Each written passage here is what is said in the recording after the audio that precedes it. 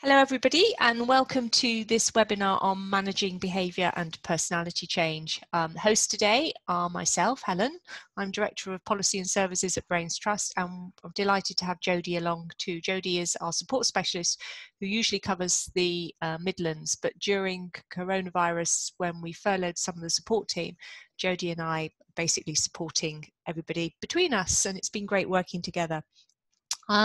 This is one of a series of webinars from within brainstrust. We've rolled out webinars on how to deal with the overwhelm, living with uncertainty, how to manage fatigue, and we will be repeating these in the months ahead, but also we're delighted to be expanding our webinar program, and we've got experts from outside who are also going to be joining this program. So we've got webinars coming up on how to manage seizures, talking about neuroimaging, also diet, different aspects of diet, including the ketogenic diet. That's just some ideas of the things that we've got coming up. And if there's anything you would like a webinar on, then just email Jodie or I. You'll find the emails at the end of this presentation to let us know.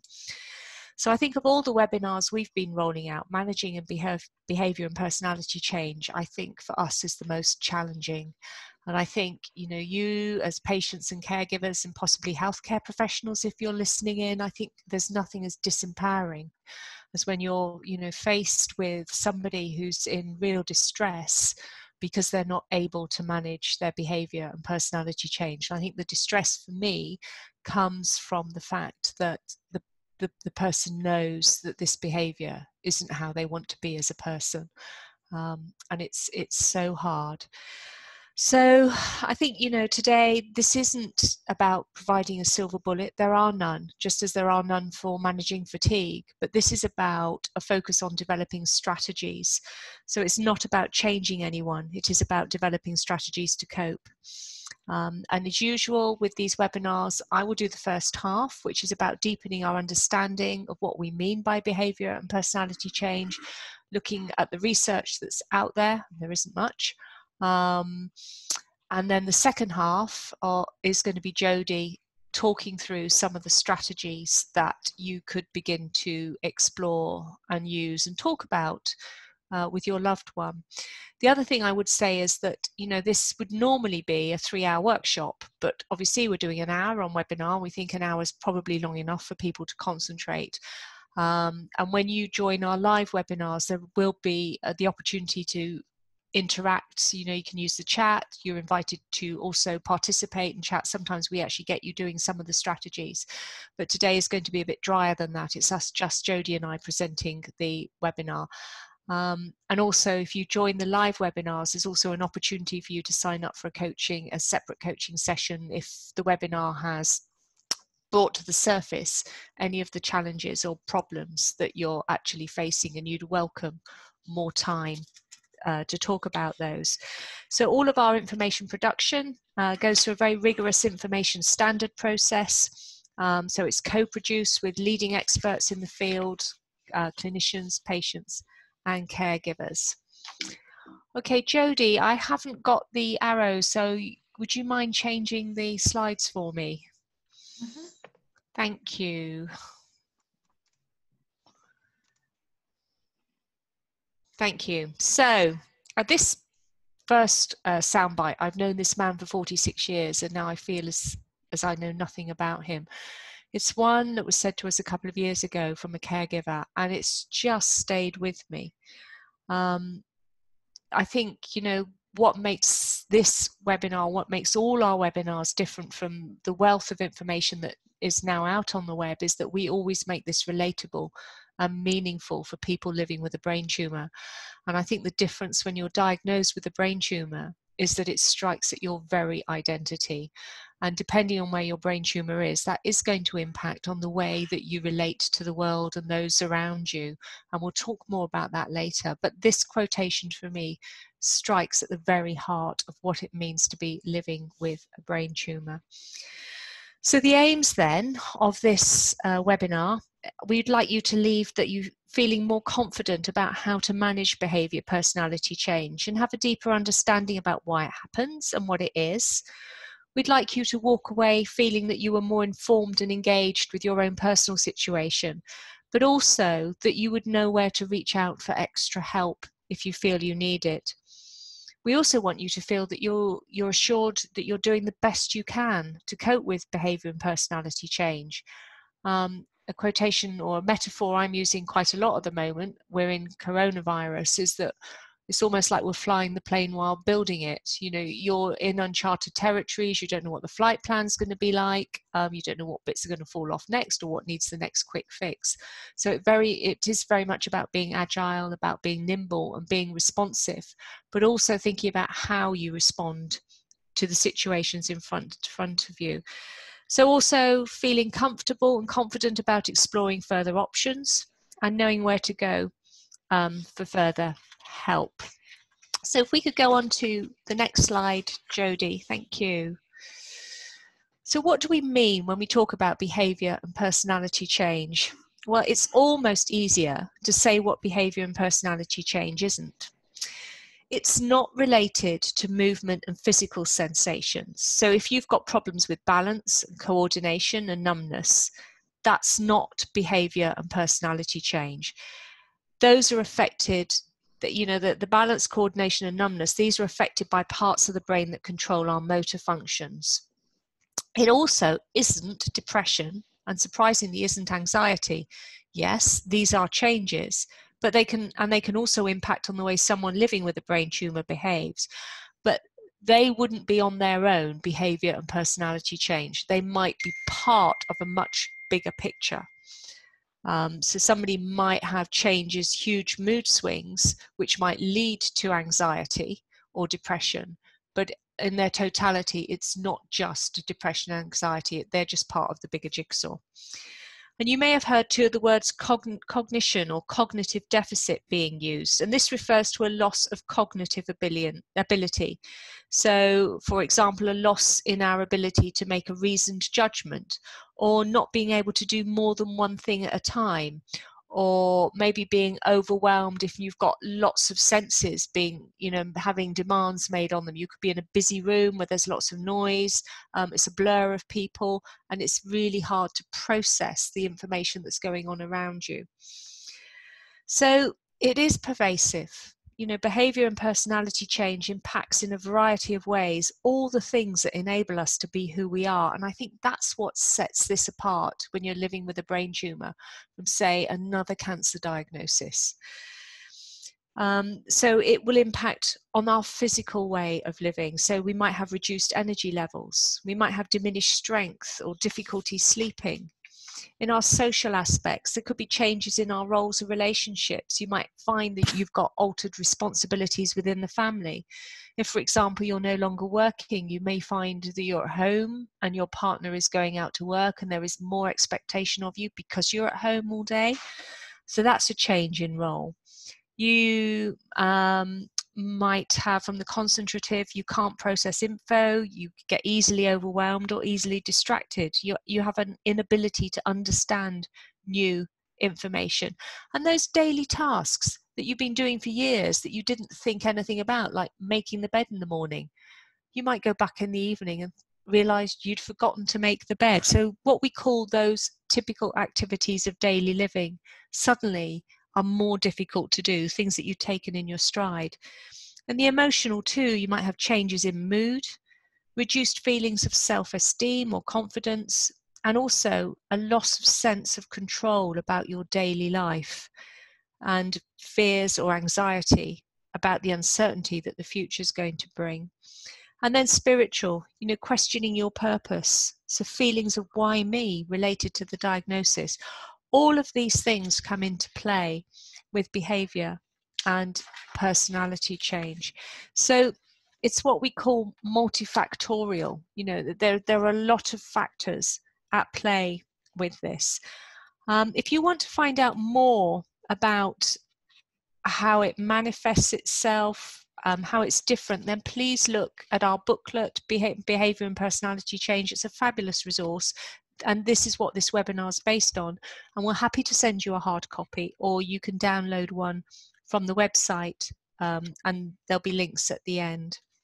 So Jodie, could we go to the next slide? Thank you. So this is a slide that everybody finds useful, and it shows you the different areas of the brain and how it, depending on where your brain tumour is sited, how it impacts on you. So for example, your frontal lobe, that tends to be where our brain filters what is appropriate behaviour. And that's where our inhibitions come from. So, you know, we know what is appropriate behavior in society. So for somebody that might have a brain tumor in their frontal lobe, their behavior might change in such a way that suddenly they're disinhibited. So they might say inappropriate things to people, or, you know, they might behave in an inappropriate way, like not being aware that it's right to be closed all the time. So the reasoning can be affected, and your emotional traits, also problem solving, that tends to be impacted. So, you know, disinhibited behaviors are actions that often seem tactless or rude, or can even be interpreted as being offensive. And they occur when people don't follow the social rules. Then they make poor assessments about risk too. So that they might do things that will put themselves or others at risk. And these behaviors, of course, can place enormous strain on families and their caregivers, but also the patient, because often they will realize after the event that what they did was inappropriate. And I use the example of a lovely gentleman who posted something completely inappropriate on Facebook. Now, the normal reaction would be to delete it. It was deleted, but Jane, one of our support specialists, just picked up the phone to him, and he was horrified at what he'd done. He knew he shouldn't have done it. And then, you know, he talked for a long time with Jane about how, because of his behavior, and he knows how he behaves inappropriately at times, his world had become so small because he'd stopped going out. So all the things that were the mortar that made his heart sing, like going to the golf club, meeting his mates, he'd stopped doing. So we were able to support him and his wife through that. Temporal lobe, you know, behavior, memory, understanding language, that's also to do with timing, things like that, particularly with memory. And then your parietal lobe, that is to do with, you know, your location, your ability to map the journeys you're going on, remembering journeys that you've been on. And your occipital lobe will be vision and color. So if you've got a tumor in your occipital lobe, chances are you'll have some visual disturbances, or maybe your sense of perspective. So things might seem foreshortened or lengthened. And then your brainstem, that's the motor house of your body. So, you know, if some people are diagnosed with a brain tumor on their brainstem, it could be tiny, tiniest tumor, but if it's malignant and it's inoperable, then, you know, they're looking at something that could be quite life-limiting. And that's really affects your breathing, your heart rate, all the things that drive our bodies and make them work. And then your cerebellum, that's your balance and your coordination. So you know, like my daughter's brain tumor was across the parietal, the occipital, and the temporal lobe. So it would impact on those three areas. So her short-term memory is not great. She finds it really hard to navigate, even if it's a journey that she does regularly. She gets lost, so she has to have markers in their staging posts in her journey. So that's one of the strategies she uses. And also lots of visual disturbances, so it's a bit like a migraine. So you can see why it's very, very complex.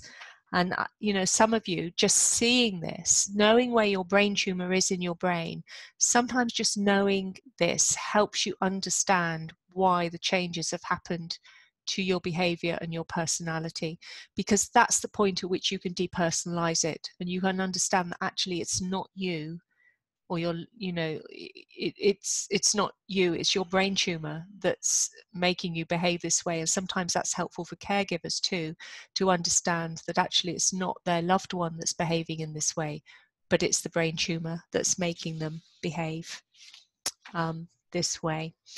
So let's go to the next slide now with the two themes. So in all our years of working with the brain tumor community, we've done surveys run out on social media. We've had, you know, face-to-face daily interactions. And the fundamental theme that underpins all of this is our relationships, be it with a close person, so your main caregiver, a healthcare professional, or with the patient themselves.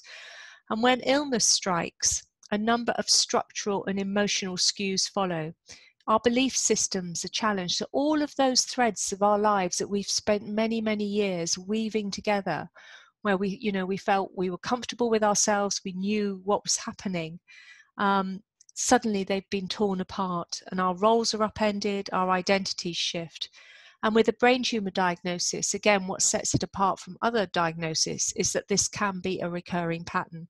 It doesn't just happen once at diagnosis, it keeps happening along the disease trajectory. So, you get your diagnosis, you then have surgery. Well, that's a brain injury, and that can impact on the way we behave, our personality, and behavior as well. You then have chemotherapy and radiotherapy in some instances for some tumours. That too leaves a legacy, leaves a footprint, which can change your behavior and personality change. You might then get to a point where if you've got a high-grade glioma, you're at recurrence, and that too can begin to take its toll. So it doesn't just happen once, and I think sometimes people aren't aware of that. And I think the other key theme that came up is, why aren't we receiving support, guidance and information from our clinical team? So if we could have the next slide. Thanks, Jodie. So for those of you that have attended our other webinar on fatigue, you'll recognise this. This is a piece of work called the Concordance work that came out of Cambridge, Adam Brooks and Cambridge University. And they realised that there was a discordance between what doctors wanted to talk about and what the patients and caregivers wanted to talk about when they were having their consultations about their brain tumours. So they ran a survey. It was a questionnaire that was run, same questionnaire run across both groups. And the blue lines represent the clinicians' responses and the red lines represent the patient's responses. You don't really need to bother too much about the words underneath, but if you look at the two tall red spikes, the two things that patients and their caregivers wanted to talk about most were future uncertainty and fatigue. And the things that the clinicians wanted to talk about were visual disorder, it's this little cluster in the middle, motor dysfunction, communication deficit, headaches and seizures. Now, the reason a lot of clinicians go into medicine is because they want to be able to fix people. They want to be able to cure, a patient comes to them with a problem and they want to be able to have the answer. The problem with behaviour and personality change, there is no script you can write. There's no magic pill you can give. So visual disorder, you can refer to a neuro-ophthalmologist. Motor dysfunction, you can refer to a physiotherapist. Communication deficit, speech and language therapist. Headaches, easy to either refer to a pain clinic or prescribe some medication. The same with seizures. You can write a script for anti-epileptic medication. So it's very challenging for a clinician when they're faced with people in distress who really don't know what to do about managing their behavior and personality change, because it's not something you can write a prescription for. It's not something you can necessarily refer onto. And so there is a lack, really, not of understanding, because I think you'd have great empathy, but knowing where to go with managing behavior and personality change. It brings, a threat to way of life. There's a lack of control with behavior, the impact of it on relationships, which lead then to systemic problems leading to isolation, and also access to support. Where do you go to support? It's really, really hard. And it's compounded by the fact that less than 50% of neuro multidisciplinary team clinics in the UK have access to neuropsychological services. So it is a priority for patients and caregivers. You have told us it is, and that was also reinforced by the top 10 uncertainties of the James Lind Alliance Priority Setting Partnership for Neuro-Oncology. So abstract things like fatigue, like living with uncertainty, behaviour and personality change, they tend to get marginalised by the people that we would typically go to ask for help. So why is it such a challenge? We go, thank you. Well, firstly, there is no one definition for what do we mean by behaviour and personality change. But the definitions we do have inextricably link behaviour and personality together. We know too that the symptoms cover a huge spectrum. At one end, you might have apathy and indifference. So somebody, you know, wakes up in the morning, but it's just can't be bothered to get out of bed. They don't feel there's anything to get out of bed for. They have no sense of purpose. They're just living in a vacuum and they feel pretty numb about the whole thing. Or at the other end, you might have egocentrism. So, you know, it's all about me. I'm the most important thing here. And also disinhibition, which we've talked about, and aggression if the tumour's in the frontal lobe. We also don't know how common the problem is. It's difficult to determine because we have so much anecdotal evidence, but there are no validated measurement tools, looking at the last bullet point, that actually measure behaviour and personality change. We don't have a proper standardised measurement tool to assess behaviour and personality change. So it is all anecdotal, and it's very hard when you've only got anecdotal evidence to get funding to do some sort of research in this area. We don't know too whether it's tumour effect, whether it's treatment effect, or whether it might be the impact, you know, so you're suffering from depression because of the brain tumour. Or it could be a combination of all three. And, you know, Jodie and I will know from our own experience that sometimes people already have a history of mental health issues who are then diagnosed with a brain tumour. So it just layers on the hardship and the challenges. So, you know, there might be people with existing mental health problems that come to this table as well, which is very sad. Also, the uncertain trajectory. It's insidious over time, or it can happen very quickly within weeks. If it's insidious over the time, often as a caregiver, you don't really notice the changes until you stop one day and think back how things were 3 months or 6 months ago.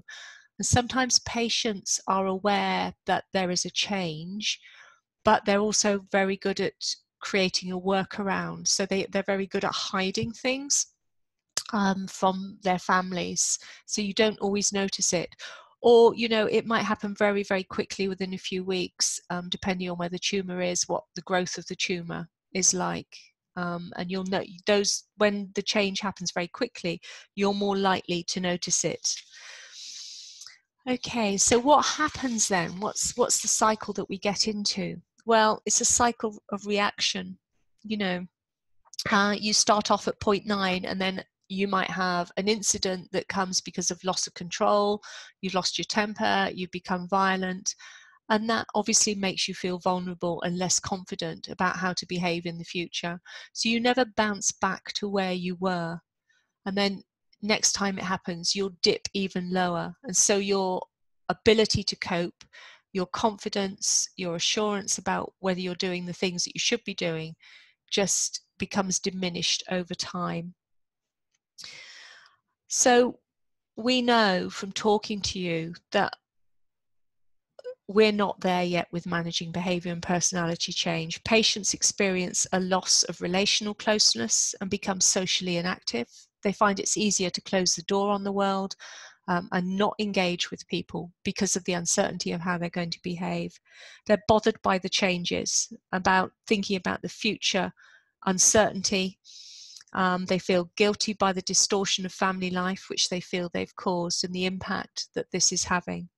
And caregivers too have a very different discourse, and it can lead to a very poor quality of time, quality of life at a time when, you know, they're having to be strong, they're having to be enabler for others. Often they're having to be the mortar for the family, holding things together for the children as well. They have to be secure with uncertainty. They have to be open with not knowing, you know, just accept that actually we don't know how today's going to pan out. You might have something planned, but then suddenly at the last minute, you might have to pick up the phone and say, sorry, we're not going to make it today. Things just aren't in the good place for us right now. They may have to take risks. You know, sometimes for their own sanity, they might need to just leave the patient and go out for a walk just to protect themselves and take some space out, time out.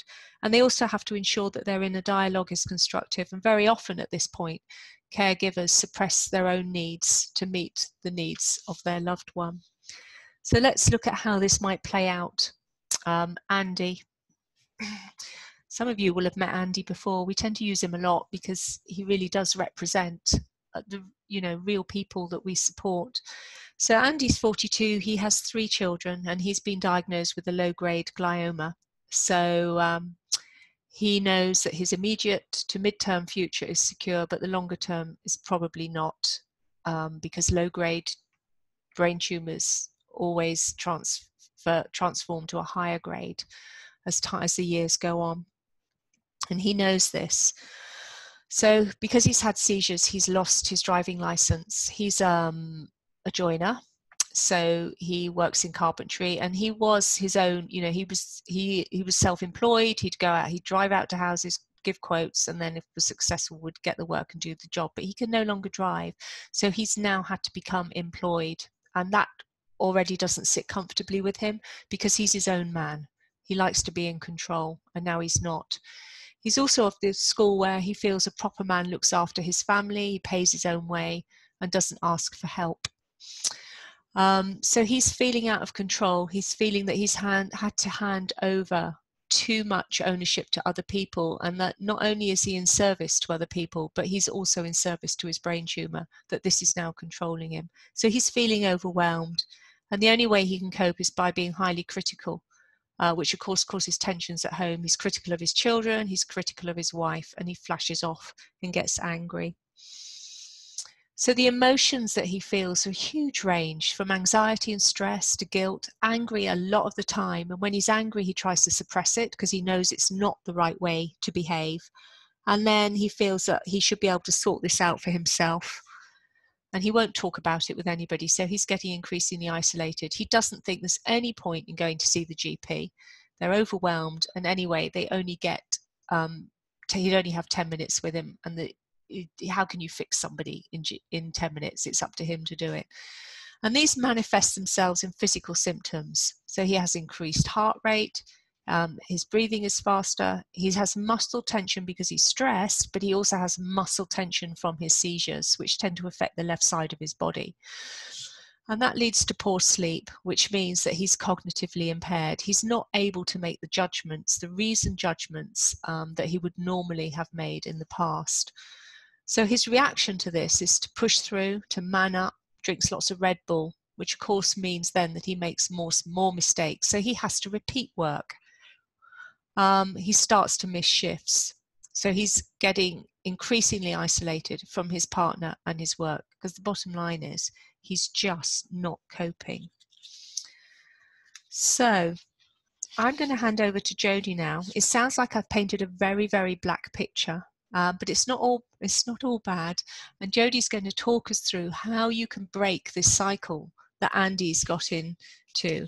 And very often, it's very simple things that you can do to mitigate. And that's what the next half is about. So over to you, Jodie. Thank you, Helen. So as Helen said, in the next section, we're going to talk about some strategies that might help when managing behaviour and personality change. So I just wanted to note that these strategies are designed to support both patients and caregivers as well.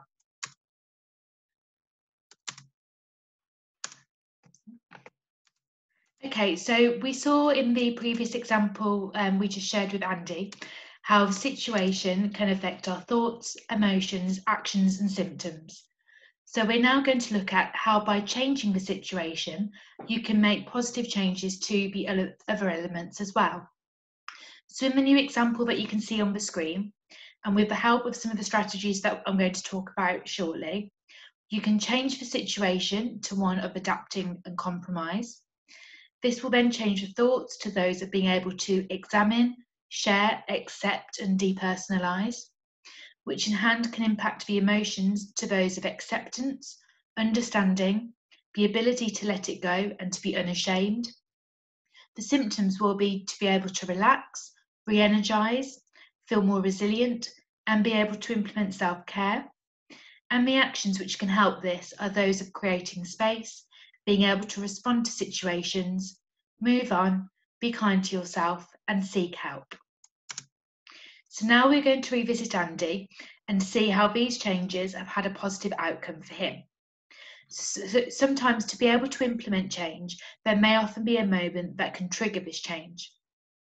For Andy, his trigger was that he got angry towards his children. He felt out of control and it frightened him.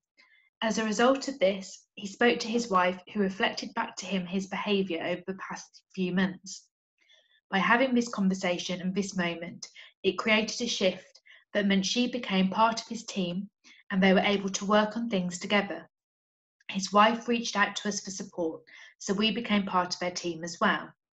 As a result of this, Andy no longer felt isolated and his wife felt supported as well. So you can see in this new example that by changing the situation, the rest followed. So Andy's thoughts were still that a proper man looked after his family, but he is able to do this now by asking for help and support. He manages his moods by developing strategies that help him, and he develops an understanding of the changes he is experiencing. His emotions have changed to those of acceptance, having a motivation for change, and he feels supported and that he is able to express how he is feeling. His ability to sleep has improved as a result of this, which means his concentration levels have improved, and he has seen physical improvements as well with regards to his blood pressure, heart rate, hormonal levels and digestive function. The actions he is undertaking to help with this is that he talks to his boss about his shift patterns, talks to his wife about how he is feeling, and learns to pace himself and take time to do the things he enjoys.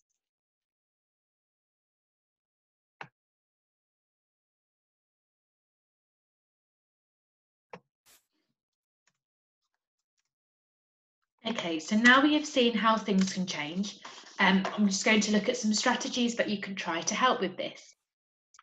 So the first one we're going to look at, and what you can see on the screen, is about keeping a mood journal. So a mood journal is a way for you to be able to measure your mood to help you manage it. There's lots of different mood charts and journals available online, so you can find one that works for you. Here on the screen is an example of one that you can download from our website, which is also included in our Behaviour and Personality Change resource as well. So mood journals can be invaluable because they can help you track changes, examine patterns of emotions experienced, help you to identify triggers and situations and events that cause them, and they can help you to identify what certain influences may be, both external and internal. So external factors include who, what, where and how, and internal factors can include thoughts, memories, fantasies and physical factors. So by keeping a mood journal and being equipped with this information, you can then have concrete data which can help you to spark change, improve habits through the introduction of more productive coping techniques. Okay, so I just want to take a moment to make a note that at the moment there is currently little evidence to suggest that drug treatment will improve behaviour and personality change in people living with a brain tumour diagnosis. It's recommended that if you or a loved one are experiencing these changes, then you should speak to your clinical team or GP about whether you are able to get a neuropsychiatry or neuropsychology assessment. So now we have looked at how you can measure behaviours, we're going to talk about the practical side of developing strategies.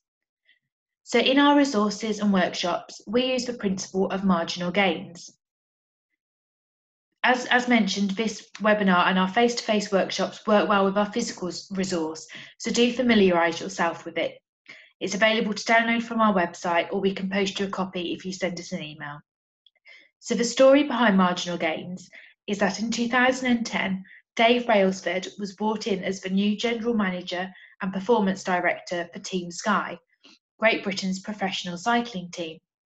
No British cyclist had ever won the Tour de France, but that is what he was asked to do. His approach was simple.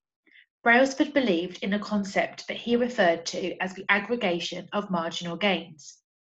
So as with Team Sky, there is no magic wand or silver bullet that will spirit away the challenges of behaviour and personality change. It's easy to overestimate the importance of one defining moment and underestimate the value of making better decisions on a daily basis. Almost every habit that you have, good or bad, is the result of many small decisions. So if you improve every area related to behaviour and personality change by just 1%, then the small gains will add up to a remarkable improvement. You can start by optimising the obvious things, such as self-help strategies, maybe 1 or 2 of them, then search for 1% improvements in tiny areas that are not so obvious or hard to define. So this webinar, some of the ideas we'll talk about, along with the resource, is the aim is to help you search, analyse, deal with and manage your 1% improvements everywhere. So I just briefly mentioned about self-help strategies.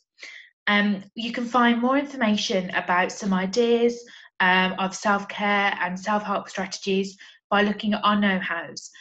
These are available to download on our website, and there'll be a link to these at the end of the webinar. And there's also lots of ideas for this in the resources as well. So some ideas of self-care strategies can include relaxation, mindfulness, pleasurable activities, acceptance, exercise and rest, and diet. So when thinking about this, take some time to look through each of these strategies and see how you can build them into your daily routine. And when keeping your mood journal, bring them into that as external factors so you can measure how you feel on certain days when you activate certain self-care strategies. It won't be a quick fix, but have a think back to marginal gains and the 1% improvements. So this next section, we'll be looking at some more practical strategies that you can put into place when living with behaviour and personality change as both a patient and a caregiver.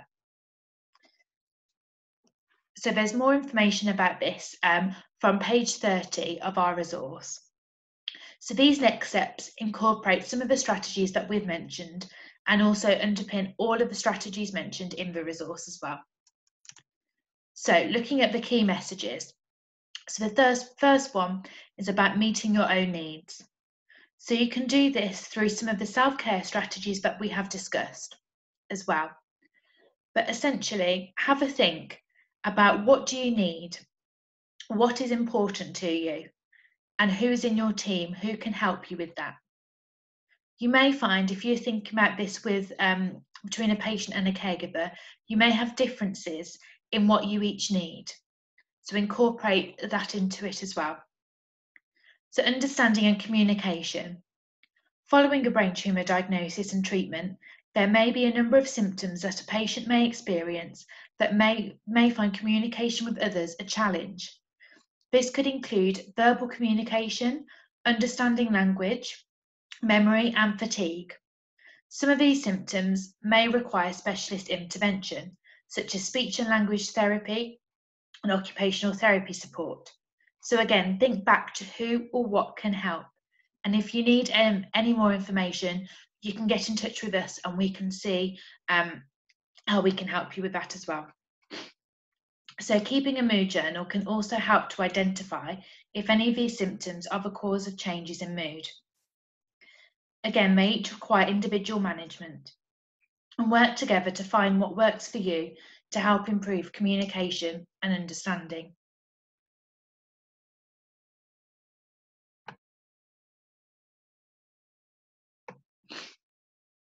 Okay, planning and be prepared. So this can come in 2 parts. Firstly, by analysing and putting in strategies and measures to help.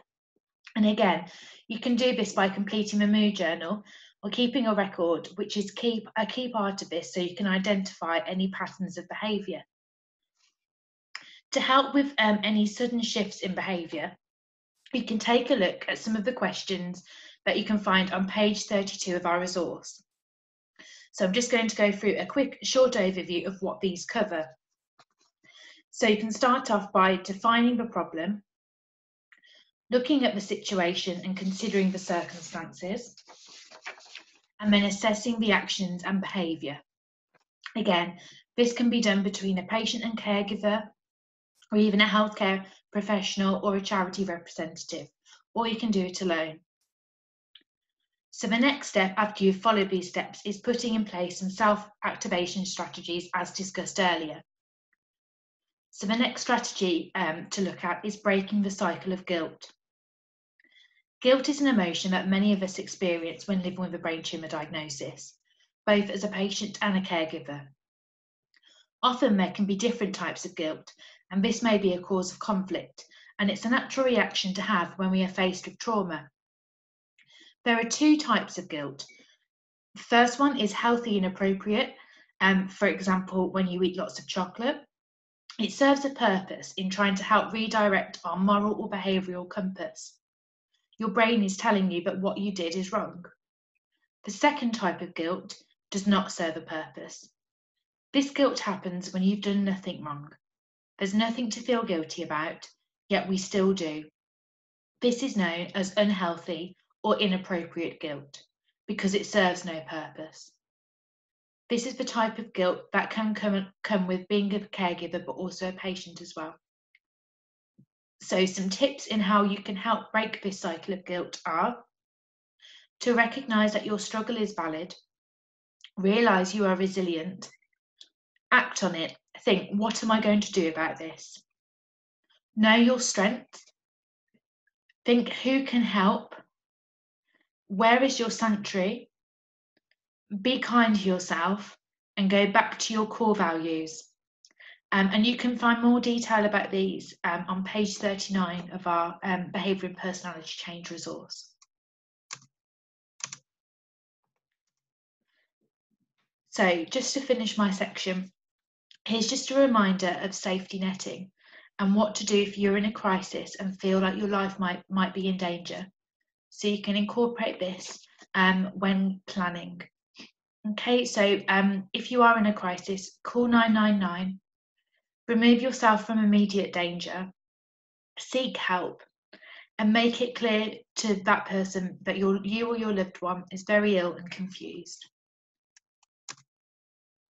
Thank you, Helen, back to you. Mute me, thank you.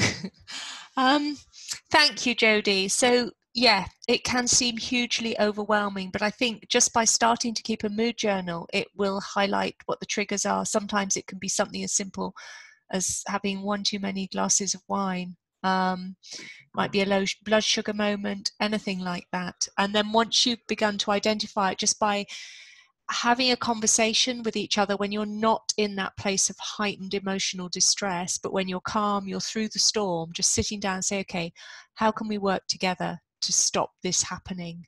It can be something as simple as having an agreement, for example, that when one of you feels that things are unraveling around you, the other one will just leave them and give them some space. And yesterday when we ran this workshop, that was one of the things that came up in the chat column. People said, I just have an agreement with my flatmates that they go out and leave me, just give me some space. Usually it only takes half an hour. Sometimes even just moving to a different physical space can help. So it really is about looking at the very simple things you can do and focusing on achieving mental health rather than treating mental health. And there are loads of apps out there to help you calm down, there's Headspace, things like that. So with minimal time and effort, you can start taking note of the patterns that your lives are going through and adjust accordingly. So some things to think about then. I think, even just to ask yourself, what is it you're struggling with the most? And sometimes it might seem one big overwhelming thing, but even that can be unpacked. So, okay, what particularly is it about that one thing that you're struggling with? Is there anything else? Is there anything else? And just keep asking yourself that question. Genti's talked about, sometimes just making 3 tiny changes can make a huge shift, a huge transformation for you. But crucially, don't think you're in this alone. We've got a peer support program. We can line you up with other people that have been through this experience. You can talk to us. And also, if you're just overwhelmed, we can also do some research around local services that might help as well. So thank you for joining this webinar. Here's the links. Please download our know-hows on how to build a team around you, how to deal with the overwhelm, living with uncertainty. Look at the areas about mindfulness and exercise, because it's all about developing a really good quality of life. And it is possible for you to have your best possible day, no matter where you are on the trajectory of living with a brain tumour. And then, of course, all of our webinars you'll find on Eventbrite, and you'll probably get emails from Jodie as well, telling you about them.